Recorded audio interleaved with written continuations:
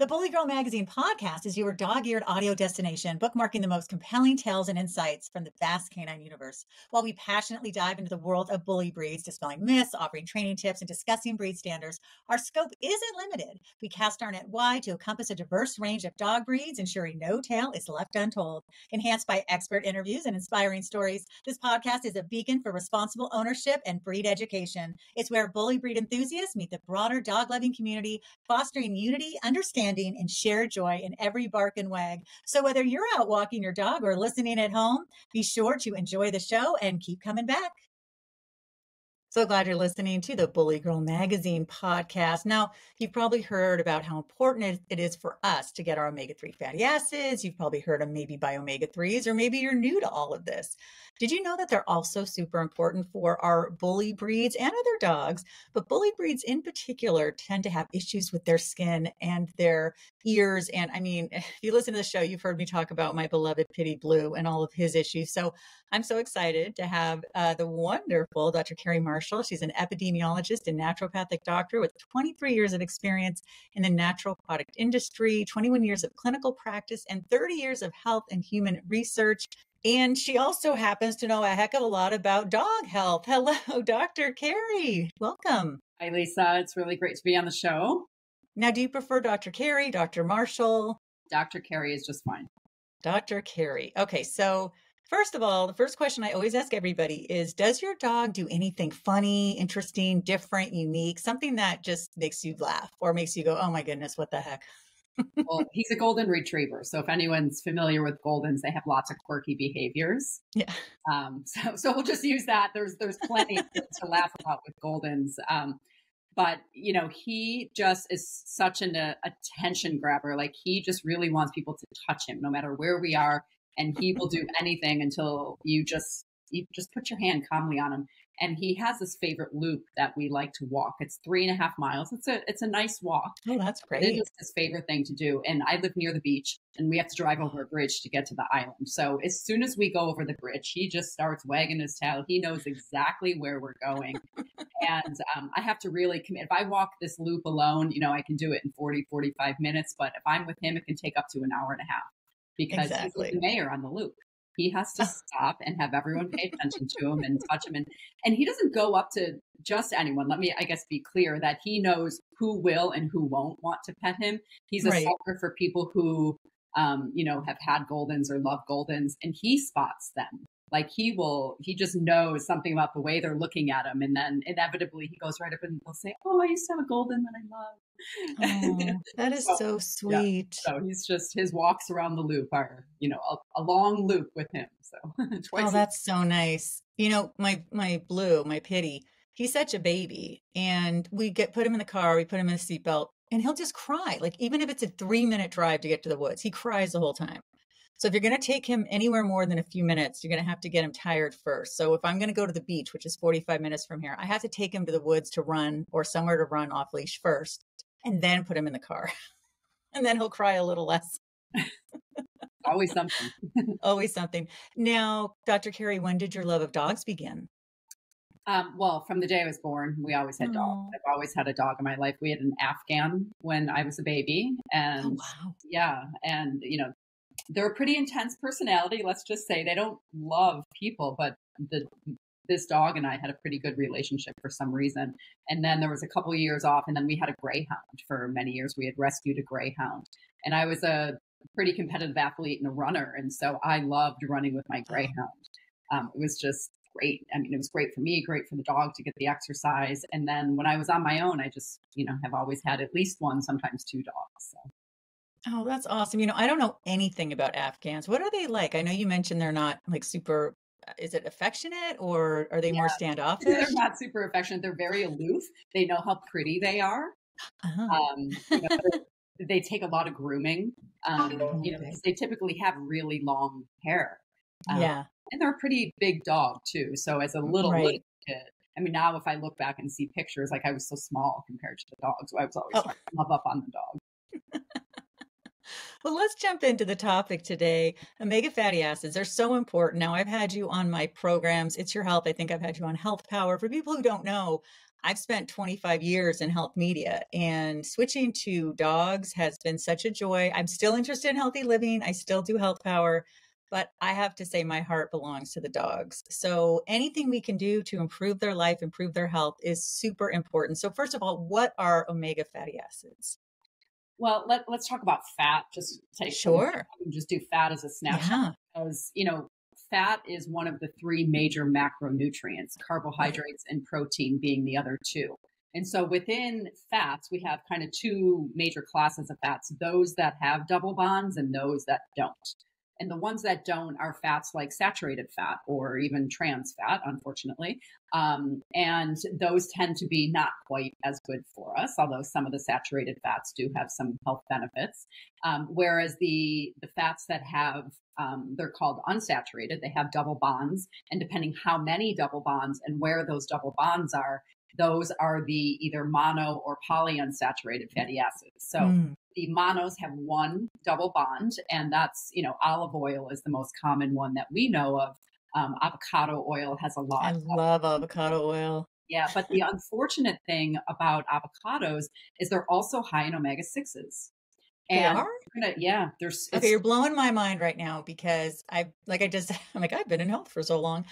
I've always just heard they're just great for everything and all the good fats. And all yeah, right, go on. yeah, and there's a lot of heart healthy aspects to it. And we can definitely talk about the omega 3 6 balance because in all different dog foods and dog treats, there's a lot of different types of fats. And sometimes too, you'll see things like soy and corn and canola and safflower. Those are all the plant seed oils, and those are all the omega 6 fats. We're going to talk a lot about omega 3 fats today, and Right. those are a little bit different. The omega 6s and 3s are really interesting in that they compete against each other in dog bodies and animal bodies. They compete for the same pathways, the same enzymes. A lot of people probably are familiar with things like flaxseed and chia seed and even walnuts as more plant-based omega-3 sources. And you can certainly find pet treats with things like flax and Yeah. flaxseed oil and the flaxseed meal and things like that. And those are all great sources of the 18 carbon omega-3s. And when I say 18 carbons, it's alpha linolenic acid. When you hear so much about the health benefits of omega-3s, it's more specifically around the EPA and DHA, again, for humans and pets. And unfortunately, the conversion from that 18 carbon ALA to the 20 carbon EPA, and then DHA is 22 carbons, it has to elongate and desaturate, meaning it has to get another carbon, but there's also more double bonds. And that elongation and desaturation rely on two very important enzymes, the delta 6 and the delta 5 desaturase enzymes. And it's a rate limiting step in our bodies, in dogs' bodies. And so while I would never say don't eat flaxseed or don't eat chia or walnuts because we need all the omega-3s we can get, it's Yeah. certainly not that preformed EPA and DHA that has all the health benefits. On the omega-6 side is where everything competes. All those plant seed oils that I just mentioned, corn, soy, safflower, even avocado, unfortunately, they're very Oh, high in that omega-6 pathway. And the 18 carbon LA, linoleic acid, converts to arachidonic acid, which is that 20 carbon. And the 20 carbon arachidonic acid competes with EPA. And unfortunately, arachidonic acid has tons of inflammatory molecules as an output from it, whereas EPA has anti inflammatory molecules. And if you're consuming, again, both human or dog, right. more omega 6s, more of these plant fats in your body, you will have a tendency to make more inflammatory molecules. So the body utilizes whatever is in the reserve store at the moment. And, much like humans, pet food has an abnormal imbalance of omega 6 to omega 3 fats. Like I just bought my dog a new bag of dog food, and I try and buy a salmon based dog food because even in the base of the dry food, I really want to make sure that there's more omega 3s because things like Yeah. chicken and turkey intrinsically have omega 6 fats. They actually have preformed arachidonic acid, just like fish would have preformed EPA and DHA.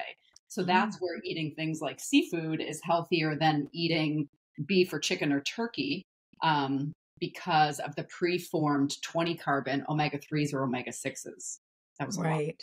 Yeah, that I was like, oh, yeah, that is a lot, but it's very interesting. Well, I'm a big fan of S.U.N.Y, which is they use a wonderful omega-3 blend, and it's done wonders for Benji. Like it's helped him with his arthritis and his coat is shinier. Unfortunately, Blue has a ton of allergies. Benji's a lab.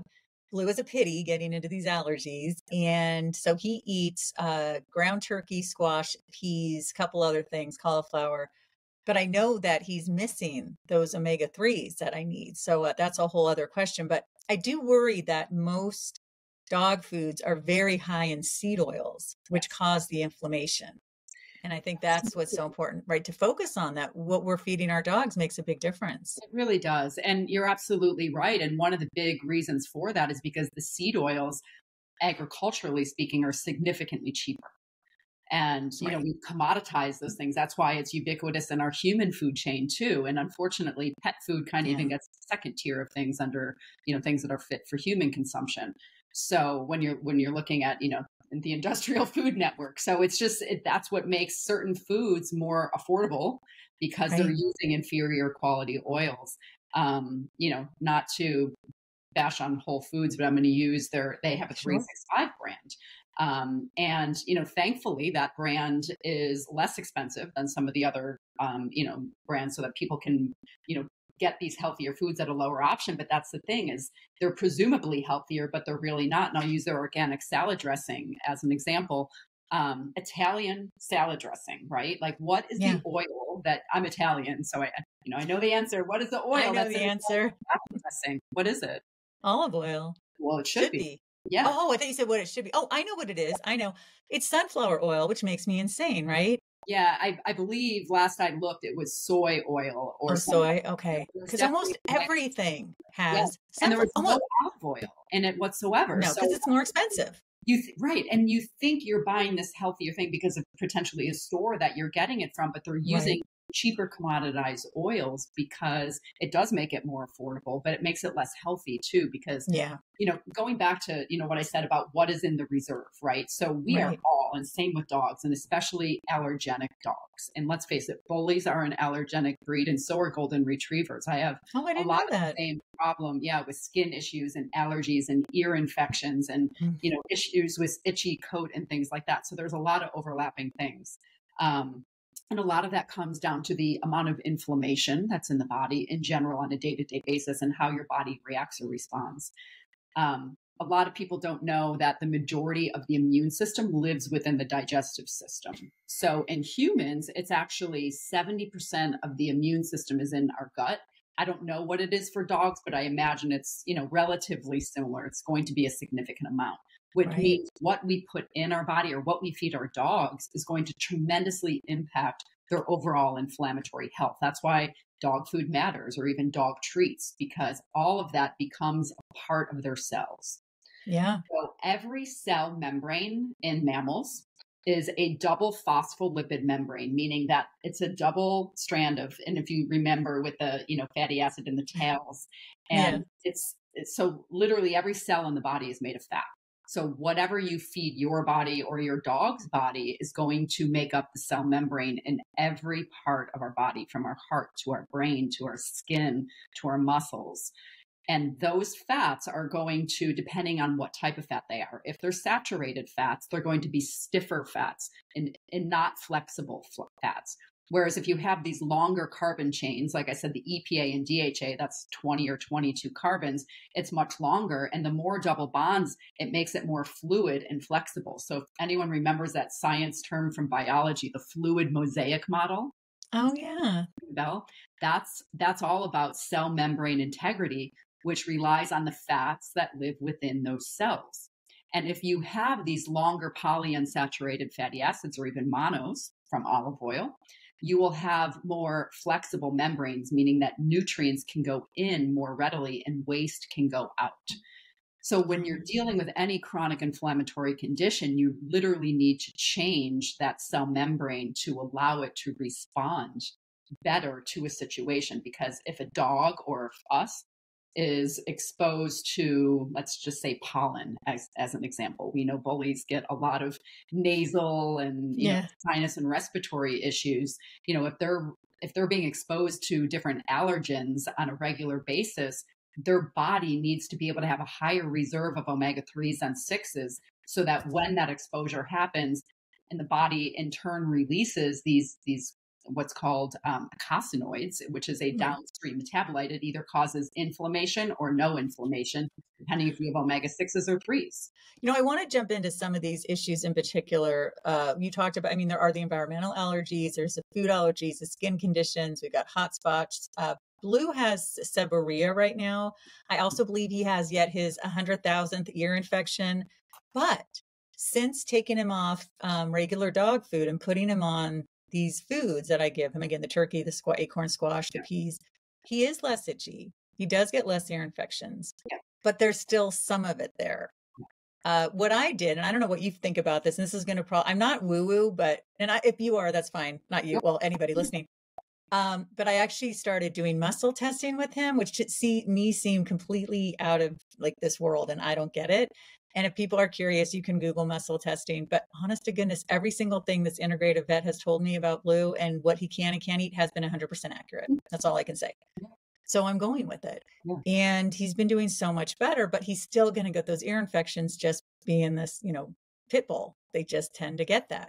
So what are some of the things we can do, and how can having more omegas, or is it more omega-3s and less 6s, it sounds like, can that help with some of these skin, ear infections, seborrhea, other things like that? Yeah. So research in omega-3s in general has shown that it strengthens the skin barrier. And so that's where, it's going to control things like moisture that can come in and out. And like I said, too, before with just cell membrane, skin is very much the same. There's things that come in and there's things that go out of the skin. And skin in general, again, mammals, dogs, people, Right. Skin is one of our major organs of elimination. So when we're trying to get things out of our body, we pee them out, we poop them out, we breathe them out, but we also sweat them out. So things move out through our skin. And so that's sometimes where you can see that there's more of an internal imbalance, potentially in the digestive system, that needs correcting in order for the skin to be healthy. Because when there's a imbalance, maybe even in the microbiome, that's really important to make that correction. So controlling the inflammation within the gut, but also the microbiome. So, I definitely, for a dog with chronic skin condition, or even chronic ear infections, you're going to want to do a probiotic. So getting a good probiotic capsule and putting it on the dog food. But definitely I would consider adding, not just modifying the diet with reducing the omega-6s and, if you can integrate salmon or something into the diet, but definitely doing an omega-3 supplement. You can get there's some super high quality companies and products that you can get liquid omega-3 fish oil and just put it right on the food. Yeah. Yeah. Yum has a really great salmon oil that is great for Benji's. Well, I haven't given it to Blue because I keep forgetting to bring it to the integrative vet so she can test it and see if he reacts to it or not. What do you think about, I'm just curious, what do you think about muscle testing? So kinesiology is the other word for it. That's the fancy word for it. I've definitely played around with it, and I've, like you just said, I've seen instances where, some things that I know are good, some things that I know are bad, have tested positive or negative. There's also a little bit of intentionality, if that's the correct word for it, that can go into it. I wouldn't use it ever as a means of definitive diagnosis or even, as a means of definitive treatment. And only because, sometimes I have seen things that, and again, I'm going to speak on behalf of humans, something that, someone shouldn't be taking. And they're like, but my doctor muscle tested me for it and said it's okay. Oh, you're like, nobody should be taking that. So I have seen those instances. So as much as I think it can be an effective tool to give you an idea about your body's reaction, it shouldn't be meant to be as an absolute. Okay. Yeah. I mean, I like I said, it's been going well with Blue, but I am wondering if there's something else because he's still itchy. Right. And they say it takes a while. And, I'm just curious what else I can be doing for him. What are some other things we can do for our dogs who have these issues? So nettles is actually one of my favorite things. Nettle leaf. It grows wild in the spring everywhere. Typically you can find it as a tea or a capsule, but nettle as a botanical is extremely anti-inflammatory, but also antihistamine. So, Oh, in humans, I always recommend it for allergies and things like that. Even allergies to pets. So, like a lot of folks have allergies to dogs and cats, yet they still have them. um, I so, would. yeah, I totally understand that one. So even drinking nettle tea, if, make a cup of nettle tea, put some into the dog water bowl as well, they can lap it up. It's pretty flavorless, but, make a cup for yourself, make a cup for the dog, and just, you could integrate it into their water bowl. It's a very, I'll say, benign botanical. It's one of the few botanicals that is deemed to be safe during pregnancy. So if we can give it to pregnant women, we can definitely give it to our pets. Yeah, Um, that's great. yeah, it's really naturally high in minerals too, which is also why it's very nutritive tea, or nutritive botanical too. So just And the get. best way you're saying is through the tea rather than like if there's a capsule. Because for Benji, I have to give him some medication, Mhm. and I have to put it in peanut butter. But you're saying, is it better to just use some tea? The tea, well, first of all, focus on the nettle leaf and not the nettle root, because Oh, the okay. plant parts, when we're talking about botanicals, are incredibly important. Nettle root has its own and distinct and different medicinal actions than Mm. nettle leaf. So that's going to be an important distinguisher, because you can get nettle leaf tea very easily, but a lot of Right. the capsules that exist are the nettle root. So if you Oh, are okay. looking at capsules, just make sure that there's no root in it, because the nettle root can impact hormone balance. And that's not necessarily a pathway that you want to go up down if you're really looking at reducing inflammation and histamine. Right. Now you're a naturopathic doctor, so are you open at all to, for example, I was told that, I don't want to give the like I can't believe I'm forgetting the name of it. It's a shot. It'll come to me that I give to Blue, or I did give to Blue. I haven't needed it as much to help with his itching. And the vet said, well, this was a more mainstream vet, said, well, you can try Benadryl. Mhm. So if I had to choose between giving him a shot that costs $300 a month, or, and I'm kind of concerned about it, or Benadryl once in a while, I mean, where do you stand? Are you like hardcore natural, or do you have like a balance of, you know, being in the middle on things? Yeah, well, I'm also in public health as an epidemiologist, so I guess I'll put it I that way love that. to begin with. So, That's true. um, Woohoo, two public health people. yeah, so in a lot of my work, prior to becoming a naturopathic doctor, my first lab job was in the nuclear medicine department. So I Oh, have wow. complete respect for conventional medicine, and there's absolutely a time and place for it. My daughter has some anaphylactic reactions, so I have Benadryl on me. I've got it in my Yeah. car, I've got it in my travel bag. There's just certain medicines that are absolutely needed. I mean, if you saw my travel bag, I travel internationally for work a lot. And there's just certain medications I always travel with, because I know I can't get them if there was an emergency situation in some Right. places. So yes, I definitely am that type of practitioner with my own patients, where I'll say, why don't we get diagnostics so we know exactly what we're dealing with, figure out what your primary care or what the specialist is recommending, and then we'll come up with a plan together. Yeah, Because that I think makes it's sense. important to really get an absolute diagnosis, again, whether it's a pet or a person, so that you know what you're dealing with. And you can't do that without conventional medicine and diagnostics. So, Yeah. Oh, it's Cytopoint. That's a oh, shot. And it's yeah. so expensive. They're like, oh, he's a big dog. He's 77 pounds. He's not ginormous. I mean, it's so expensive. And they're like, well, we can teach you how to do it yourself. So I said, well, I'll have my husband do that. I don't know. I guess I could give him an injection if I had to. We haven't done that because he hasn't needed it. Yeah. And it's been about 2 months into his shot. It's supposed to last like 4 weeks. Yeah. So that's good. But now he's starting to get a little itchy. And like I said, I think he has an ear infection, and it's just so exhausting. So when people are buying their dog food, do they want it? Because I know it can be difficult, and it really depends on how much money you can spend and what you can afford. But I would think of those oils that you mentioned. You'd want to see like how, if they're in there, or have you seen alternatives where they don't use the seed oils? Like Yeah. what I mean, what would you definitely recommend? read the ingredients. I mean, some actually add fish meal, Oh, or even a protein source. There's a huge spectrum of dog foods, right? Like yeah, depending, if you're going to Target to buy your dog food versus a local health food store that really invest in having super high quality ones, those really high quality ones are going to pay particular attention to some of these allergenic components. So, right. and again, we've really come a long way in pet food. There's definitely hypoallergenic pet food, which will, have lower amounts of omega 6s, and potentially even some omega 3s added to it as well. Yeah, I did have Blue on. I forgot which brand, but it was one for dogs with allergies. And honestly, he still just was as itchy and got as many ear infections. And that's why I said, I got to do something drastic. And that's why I went to this vet who did the muscle testing and also knows a lot about nutrition.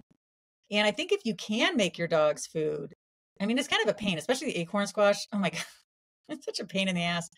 Um, they're expensive too, Mhm. usually because they're heavy. But at any rate, he's doing much better. So I think that's something to look into. Where do you stand on like raw food? Because I cook his.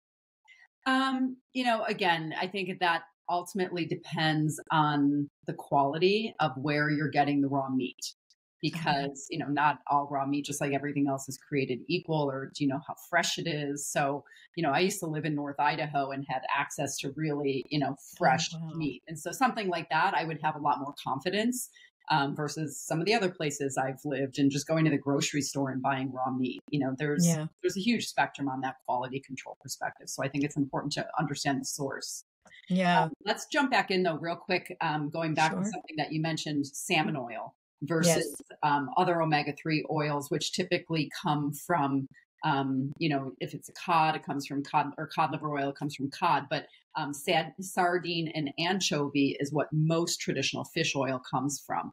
And salmon oil, most of the salmon oil that's in the market has lower levels of EPA and DHA relative to some of the other fish oil concentrates that have more EPA and DHA. So that's just an important thing to know. They have the other fatty acids that are in there, but it's not, there's a difference between like an unconcentrated versus a concentrated fish oil in terms of how much EPA and DHA you're getting. So companies like Nordic Naturals have some good pet products for omega-3s that Oh, have a good. little I bit love them. of DHA. Yeah. Even I have a website, Virtue Health Solutions, that has a lot of human products, and we do have the dog omega-3s as well, because within my 25-year career in the industry, I've spent 20 years doing omega-3s. And so, including with all the pet stuff too, going Oh, back that's, to, we formulated a horse formula when I used to be the chief medical officer at Nordic Naturals.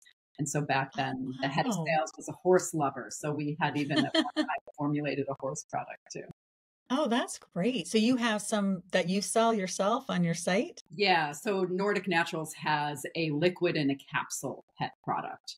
I just find the liquid to be easier because you can just pour it right over the food, but some people prefer to do the capsules.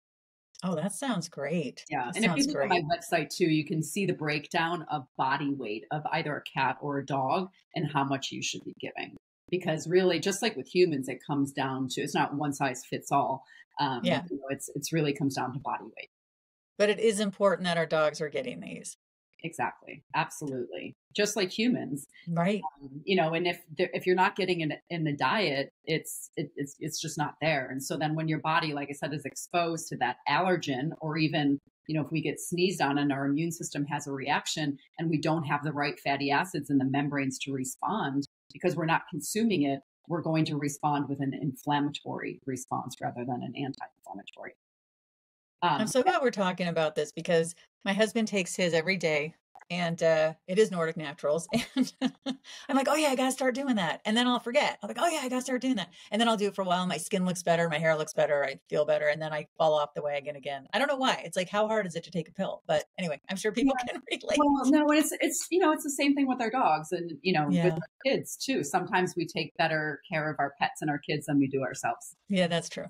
And I always remind my patients, you have to take care of yourself if you want to take care of everyone else too. Well, it's funny you say that because like I'll spend an entire day cooking squash and turkey for Blue, and my daughter will be like, "What's for dinner?" And I'm like, "I don't know. You just eat what's in the house. Like Yeah, figure it out." And here I am, like spending all my time cooking for my baby. exactly. And she's like, "What about me, mom?" Well, there's turkey and squash. She likes the squash, not the turkey so much. Actually, one good thing about the turkey, I should say, is that I get the kind that doesn't have any hormones or antibiotics or anything like that. And I can find that at the regular grocery store. I'm sure it's not as good as joining like a CSA for a farm or something, but I figure at least it's, No, absolutely. And this goes without saying about, people always say, do I have to eat organic or give my pet organic? right. There's certain foods that, obviously if you can eat a whole organic diet, great, but who can afford that? Number one, and Yeah. has access to that. So I've always said at all cost, if you can get hormone and antibiotic free products, especially for animal products, then you're winning. Yeah. And so, if that's, beef, chicken, turkey, eggs, things like that, if you're able to get free range eggs, but they're not organic, they're still doing pretty good. Yeah, no, I agree. Now, with the liquid that you put on the dog's food, the omega-3s, Mhm. do you do it twice a day, once a day? Because if you like, I I feed my usually dogs do it twice, once a day, to be once honest. a day. Okay. And it's more that, for me, because I've been doing this for so long with patients and pets, it's about compliance. Okay. And most people are not going to remember to do things twice a day, or they just forget that second one. So I would rather get a full dose in of something once rather than a half dose and the second dose be skipped routinely. And the thing about fat, is that it's best absorbed. And this is a question, again, people always ask, should I take my fish oil with or without food? Oh, That is best absorbed with fat. And okay. so this is true for fat soluble vitamins too, like A, D, E, and K, that when you're taking them, they will be best absorbed with fat in the diet. So, the turkey obviously is plenty of fat, but that's where you just want to make sure it's being mixed with food that has fat in it. All right. Well, this is so interesting. Is there anything else that you wanted to add? And of course, I'm going to get all your information of how we can find you and your great website and all the good stuff we talked about. But is there anything else you wanted to add today? Yeah, I think just in general, and jumping away from fat for a minute, is just Sure. hydration. At the end of Mm. the day, all the issues that we talked about, no matter what the breed of dog is, a lot of it comes down to hydration too. And we talked about healthy moisture balance in the skin with omega-3s. You also need that water intake too. So, Oh, okay. really ensuring that there's adequate water can really, help keep the moisture balance in skin, but also circulation is going to be increased when there's enough water. And also all that ability for elimination, as I mentioned, when we get rid of things in our body, they're things our body doesn't want. They're metabolic breakdown products. So we need to pee them out, poop them out, push them out through our skin. And so a lot of that depends on hydration and the ability to do that. If a dog is showing some constipation, then definitely more water intake is needed. So keep an eye on that as well. Oh, that is so helpful. All right, Dr. Keri, tell us all the ways we can find you. So I mentioned there's that website, Virtue Health Solutions. It's actually VIRTU Health Solutions, Virtue Oh, spelled in Italian. And I also have my drkerimarshall.com website for any people interested in people visits. But the Virtue site has a lot of different products that I've recommended to my patients and family and friends over the past 20 years. So yeah, those are two great places to find me. oh, that's wonderful. Thank you so much. As a big health person, I want great health for our dogs as well. And if you want to learn more, you can go to bgmwarehouse.com. If you want to, let me show you my shirt. XL Bully. It says bigger is always better. We love our big bullies. I love all bullies, any size.